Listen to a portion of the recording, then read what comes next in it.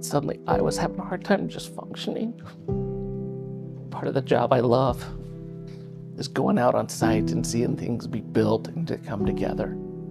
I found myself just kind of blah. I'm like, man, what am I doing? Wasn't finding much enjoyment. So I'm Bryson Clyde. I have been employed full-time for just over 20 years. I'm area manager over mining and industrial area. Taylor was our firstborn. He just blew us away with his memory, his ability to speak. He was also on the spectrum, diagnosed with autism, but had that brilliant memory and used to be able to just stand up and just captivate people in the way he talked. In high school, he got into cross country and really enjoyed that.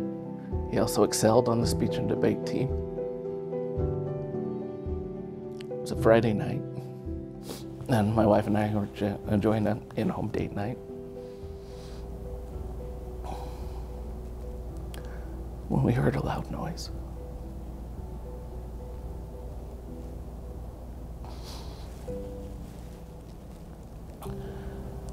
We start searching, trying to figure out what's going on. And that's when I found him.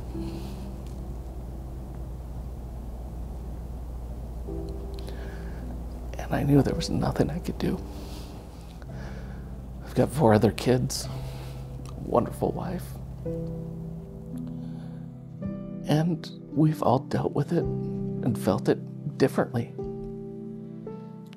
That's something we need to remember as we talk to and deal with people who are dealing with losses, is we all grieve and we all deal with things differently at different times, at different places. The executive team here at WW Clyde were incredible. You know, if I needed time off, it was fine. If I needed to come, couldn't work a little, that was fine. If I needed a break, it was fine. But it was hard. Times that it was completely overwhelming. There's been several people who are just great and understanding and there for you. The ones that hurt the most were when people just ignored it, ignored you, didn't know what to say, so didn't say anything. If somebody's hurting, just acknowledge that. And I hope by talking here today, which is not an easy thing, that you'll reach out and find those type of people. If you need to talk to me, talk to me. In no way is this world better without you in it.